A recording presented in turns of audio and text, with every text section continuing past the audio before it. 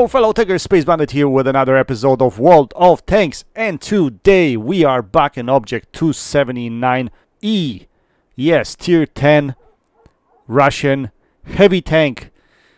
And I gotta tell you guys, I'm getting used to this tank. I'm getting used to this tank and the excessive heat spam. It is what it is. You know, I'm not gonna brag about it no more. I've actually played quite a few battles in this tank since I posted the video on this, which was quite critical. I still think this tank is really hard to pen if you know how to play it. And if you know how to play it, you basically raise your nose up like you saw in my clip at the beginning of the video.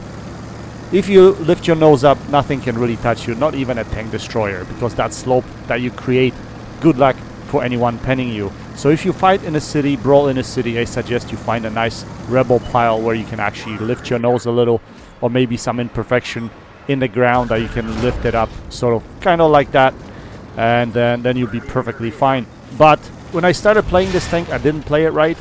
I kind of I was a little bit too passive initially, the first week or so when I played it. But with this tank, you just have to go straight into the battle, straight into the brawling area, straight into the brawling alley. Wherever brawling is, wherever you think most of the enemy tanks are gonna show up, this is where you gotta take this tank, because that's what this tank is good at, and that's when you go and rack up the damage. Only then. Now obviously, if opposition knows how to shoot you, where to pen you, then it's not going to be so easy, especially if you're on a flat ground like this. You can be easily penned. In the top of the front hall with heat, those viewports in that area close to the turret, you should be able to easily penetrate with heat. So beware of that. Again, in the clip at the beginning of the video, you saw me penning another Object.279 right in that area where the viewports are, right on top of the front hall. Anyway, let's get back into this game. As you can see, we came up here on map Berlin into the brawling area. This is normally where brawling happens, and with this tank it's always good to have a few friendlies with you, just like in any, you know, any other match. You don't want to go alone, because once you get flanked in this tank, obviously you'll die. So you want to keep front up to the opposition, and yeah, load your heat rounds if you see tough armor, and you know, chew them down, right? At this point in time, I didn't have to load my heat rounds yet, so I was basically mostly firing my AP rounds. But in a split second here, because I'll be facing Object.279s, I will need to switch to heat. There we go, the A button in action. We go to heat right now, and we're gonna just go straight up at these guys.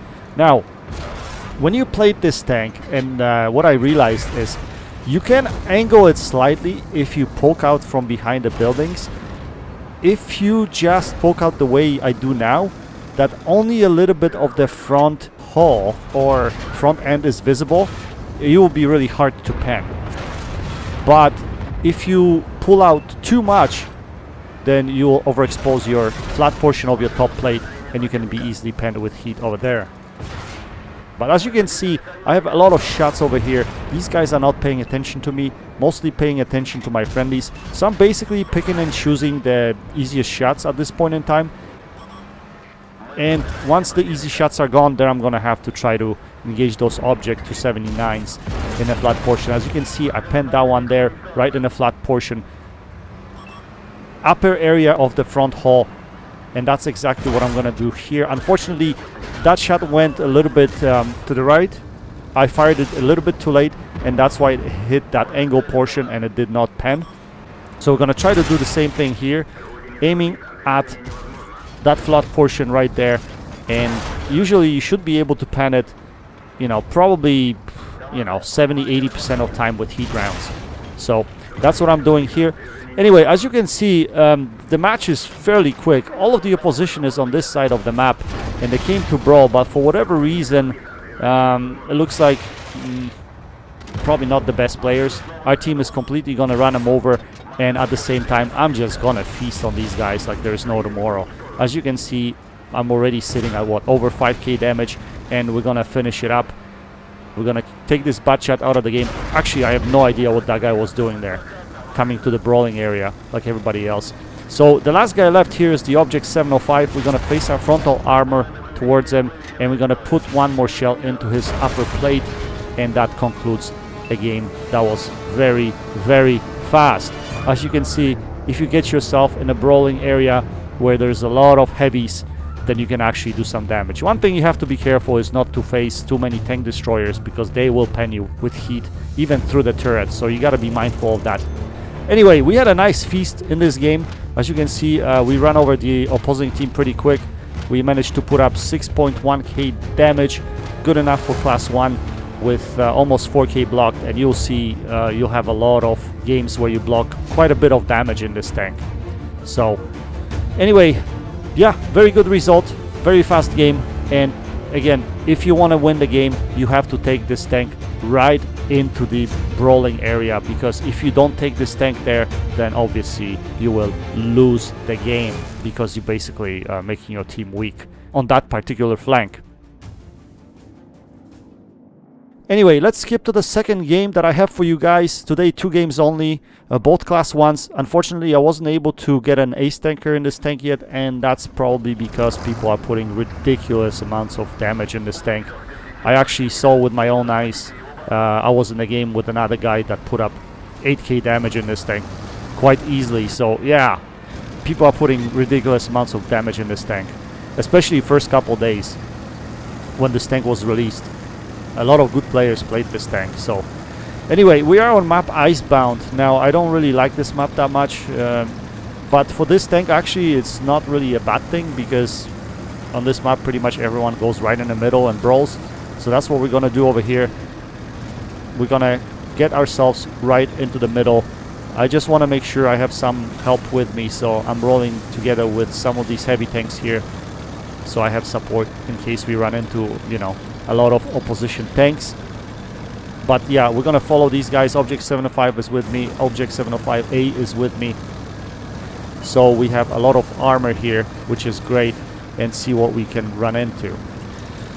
So usually I go on the left side of this map. As you can see, there's a lot of tanks on the left side, but because I know usually the opposition likes to come from this side of the map, so I decided to roll with a couple of my heavy tanks, because I want to go to where the fight is, right? I want to put this tank in a position where I can actually use the armor and start brawling. So as you can see, we spot this lever over there, but yeah, I'm being cautious because he can fire at me from there. We don't have support from that side, so we're gonna scoot right into the middle of the map, because we see that's where the opposition forces are. So we're gonna try to engage this Obj.279. For now, we're gonna keep our standard rounds loaded.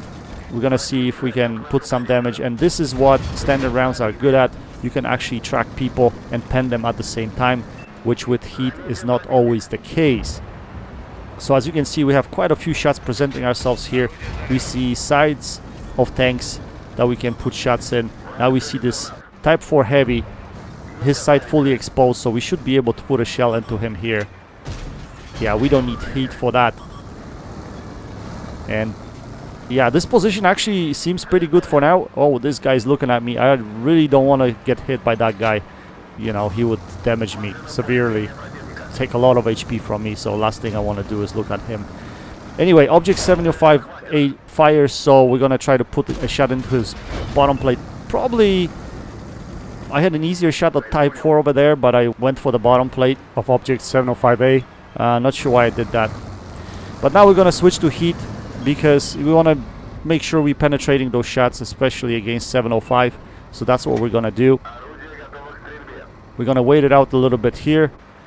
At the same time, we see this T123, his side, so we're gonna put a shell into him. And look what tank destroyers can do to you. Take a look at this. I'm not gonna overexpose in this tank at all. He just saw a little bit of my turret, and he managed to pen me. He's obviously shooting prems, and I tried to hit his cupola. Unfortunately, that shot misses. And like I said, this tank at long distance will not be able to, you know, it just doesn't have good accuracy. So don't shoot at long distance. Try to get yourself as close as possible, as with any other Russian heavy tank. Anyway, we see this E75 showing us his side. We're gonna put a shell into him. As you notice there, I did not go for his track because I wanted a damaging hit. I didn't know whether a heat shell is gonna pen him through the track. That was the reason for that. I was looking at E3 there, but he was running away, so I didn't have any shots at him. At this point, I'm just judging. Should I push forward here or should I not? I know these tank destroyers on the left, they pushed a little bit further. I'm a bit worried about this E3. I'm going to try to take a shot at him again. I don't know whether that was his front or his back, and it appears that it was his front, so I couldn't pen him. But now it's a good opportunity to move up, since my Type 4 or Type 5 on the left side is actually engaging. So that's what we're going to do. We're going to move forward, and we're going to try to engage these guys here. So let's see what we can find. We definitely have this 705A. We're going to take him out of the game. That's the priority. Now that he's out of the game, we're going to try to push forward here. As you can see, the enemy retreated from this area, and they decided to go around to the other side. Another, you know, heavy tank right there, Type 4. So we kind of put a shell into him, and he gets taken out. And as you can see, like, people have trouble penning this tank, especially if you don't load heat rounds. Then yeah, you're gonna have hell of a time trying to pen it. As you can see, this Wheezy 120 has hell of a time penning me. I don't remember what the penetration is on Wheezy, even on heat rounds, and I'm not sure if he would even be able to pen me. But regardless, we're gonna dispatch of him quite quickly here. Again, making sure that front of my tank is facing forward towards him. Don't want to over angle. There, we take him out of the game, and we're gonna move forward. So we're gonna look for our next customer, and our next customer is probably gonna be the E75. That's over here. So he is paying attention to us, but we're gonna put a shell into his bottom plate first, right there. And I didn't know he was gonna rush me here, but he is rushing me. So I want to draw some distance. I want to be able to put a shell into his bottom plate. He doesn't pen me at the same time. That shot bounces. Probably the angle once he was that close to me, that angle on the bottom plate was too steep, and that bounced. But we're going to put a shell into his cheek, and we take him out of the game.